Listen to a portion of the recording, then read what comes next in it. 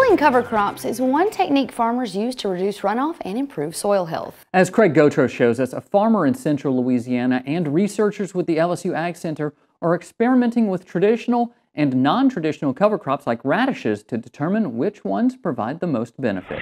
In a field just north of Simsport, Reuben Dozat is surrounded by radishes, an unusual crop for these parts.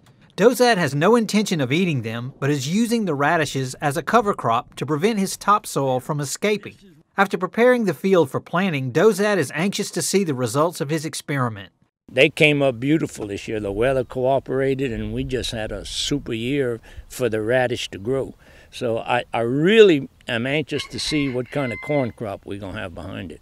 LSU AgCenter scientists are conducting research with the radishes along with other cover crops such as crimson clover, cereal rye, and winter wheat. I think farmers are really starting to understand the benefits of putting a cover out there. They can burn it down and plant into it in the spring, and sometimes they can get some of the nitrogen back that they wouldn't normally get. Using radishes as a cover crop is popular in the Midwest and is beneficial to soils that compact easily.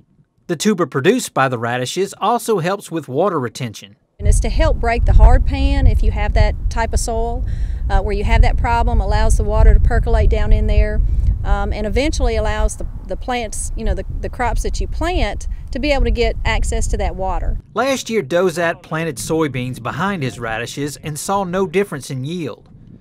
This finding did not deter him from planting them again because he believes that cover crops still provide a valuable benefit.